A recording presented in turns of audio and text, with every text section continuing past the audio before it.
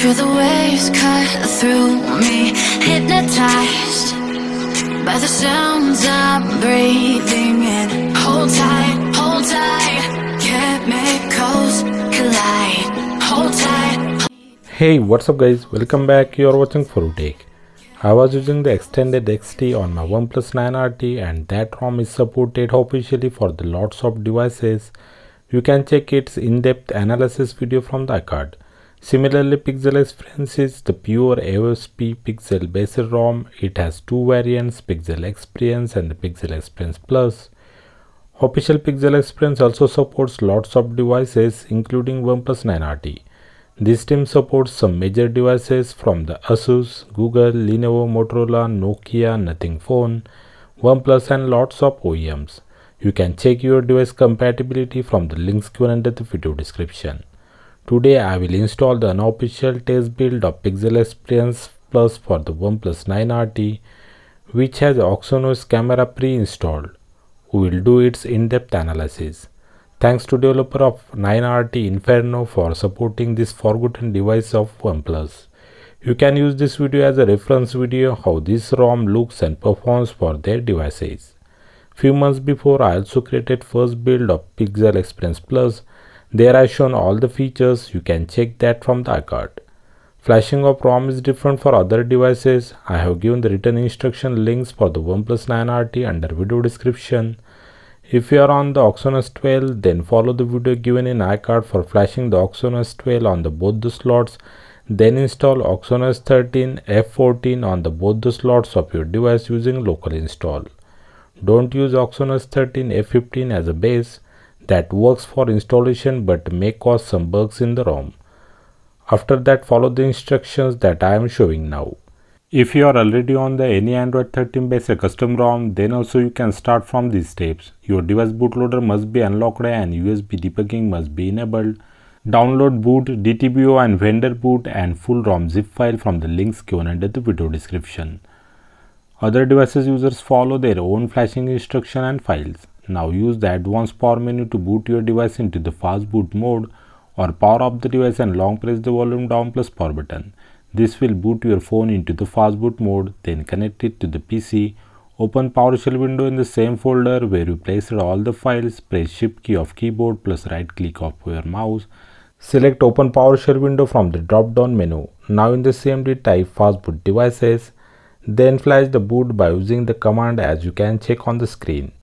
Then flash vendor boot, then flash DTBO. Now using the volume and power button, boot your device into the recovery. Your device will boot into the Pixel Experience recovery. Now tap apply update in the recovery, then tap apply from the ADB. Now in the CMD type ADB side load and drag the full ROM zip file and hit enter. Flashing will start. It may stuck at 47%, but don't worry, at last it will show you 1x for notification, means your flashing is done. Now remove the USB cable and in a recovery tap back arrow key, then tap factory reset, then select format data. Once done, reboot to the system. Today in this video we will check out what's new we will find in about phone section.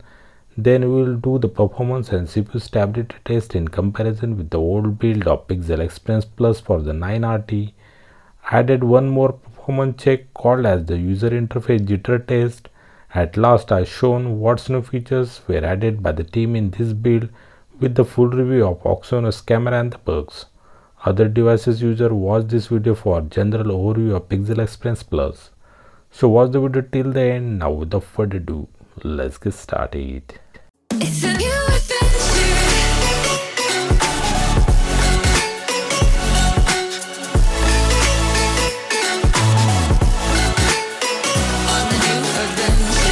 So phone booted with the simple and elegant boot animation of Pixel Experience Plus. Complete the initial setup and now let's check out the about phone.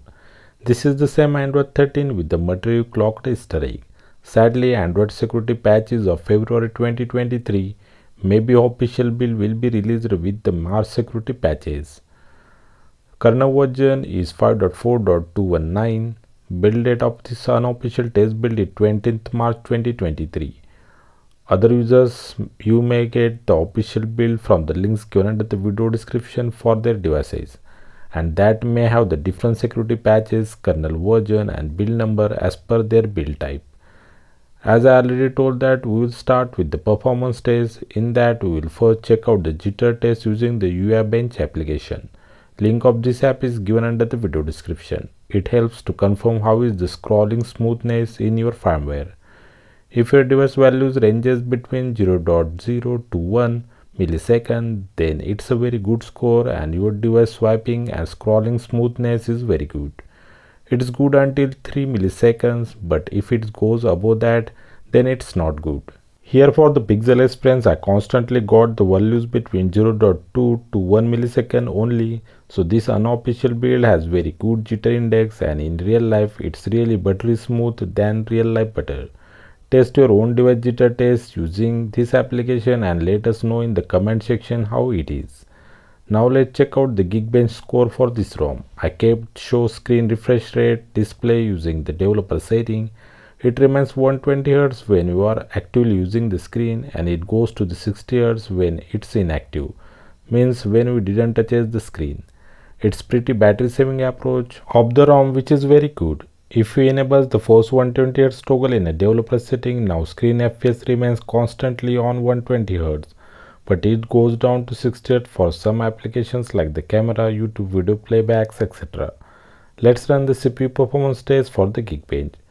I got the score of 1447 and 3475 for the single and multi-core respectively, which is the highest result till the date I got as compared to any old custom ROM, but it's similar with the extended XT. For older PE Plus, it's just 1068 and 3213. I ran the GPU performance test. For the OpenGL, I got the score of 3697, while for the Vulkan graphics, I got the score of 4535. For the latest extended XT, OpenGL and Vulkan scores was 3725 and 4894 respectively. Extended XT has slightly better results for the GPU as compared to the P+. For older P+, Vulkan score was just 4214. So the latest test build of the P+ performance is better than any other custom ROM, but similar with the extended XT. Now let's check out the CPU stability. We will see if this build has good capabilities to maintain the CPU performance at the higher temperature and CPU intensive tasks. Use the CPU throttle application. Its link is given under the video description. Remember, run it only for the 5 minutes on the 20 threads. Don't use more than these values. When I ran the test for the 5 minutes, I got minor yellow lines in the graph during the test. Means CPU throttling was happened at the negligible level. At the end of the test, phone back was pretty hot. We'll check its temperature later after the test. When I stopped the test, I got the score of 90%, which is very good score.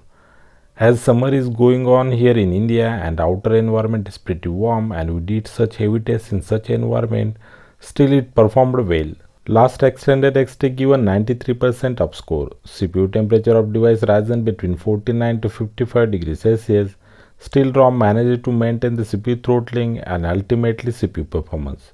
So I will not waste any time what basic functions are working, because we already tested all the things in old build.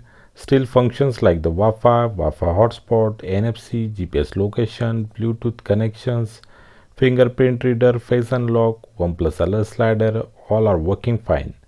Even all the essential sensors like the accelerometer, light, proximity, magnetometer, compass, gyroscope are working fine.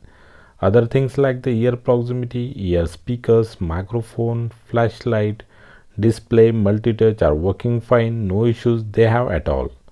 A snap safety net check was already passed in the old build, and in this build it also got successfully passed, so we can run all the banking application in this ROM. I used Axis Bank, Yono SBI, and they are working well. Let's check out the minor features added by the team. Other in-depth features review has been done in an old video. Please check them from the iCard or from the links given under the video description. Call recording function has been added in this build and it's working fine. You will find the recorded calls under the call log section.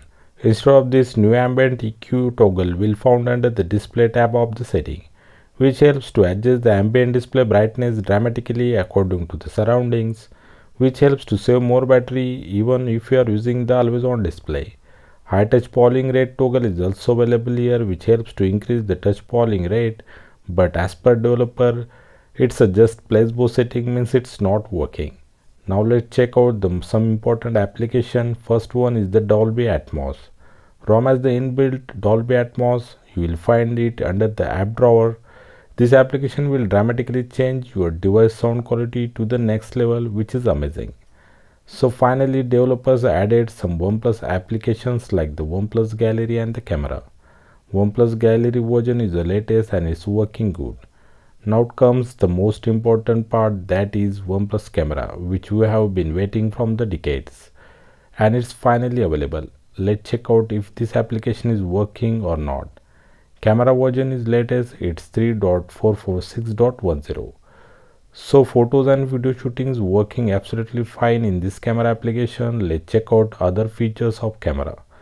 All ultra wide camera angle modes are working fine for the photos and video shooting. Portrait mode for both the front and selfie main camera are working very good. I tested the portrait pictures quality and it's very good. Blur effect is working properly for background object instead of subject. Video shooting has ultra steady mode stabilization and it's working very good. AI mode is working properly. 180p 60fps recording along with the 4K 60fps is working. I shooted videos with the 4K 60fps and they are very clear and shooted well. Under more setting, we get the Pro mode and it's fully working. Panorama mode available and it's also working fine. Macro photo shooting working fine. Movie mode is available with all the feature and it's also working good. Dual view mode is working fine for both the front and selfie main camera. Slow motion video recording working fine. I have taken this sample video, it seems worked fine. Night mode is working only for the main camera, but if you try to use the selfie camera, camera screen goes blank and later we can't able to use the camera even after we force close it. To make it work again, we have to clear its data and the cache in the application setting. That's the only bug I found for the camera. Camera is pretty well and usable. This camera in the first attempt seems fully working, which is good news for all OnePlus 9RT users. Other device users may or may not get the stock ROM camera in the custom ROM. It depends on your device developer to add portrait camera in the custom ROMs. Now let's check out the bugs. I didn't find any major bug except that night mode bug for the selfie camera. Except that's very old issue of all unlocked devices, that is wideband is L3. It's a common issue for all the custom ROM, so you can't able to use the Netflix and the Amazon Prime at the full HD resolution on such ROMs. Otherwise nothing to worry for OnePlus 9RT users. Still it's a test build, so you may face any other issues also. Other device users may face different bugs as per their device models. Mention your bugs in the comment section with your device name. So that's it for today guys. Pixel Experience Plus is one of the best and top contender ROM in the list along with the Lineage OS. It's preferred by most top users because of its amazing AOSP performance with stability and amazing support by the developer team. So if you are a fan of Pixel device look, then definitely go for it. It will never regret you. Finally, if this video helped you, then please do like and share this video, subscribe our channel, press the bell icon for the notifications of our upcoming content. Thanks for watching. See you next time. Take care. Bye bye.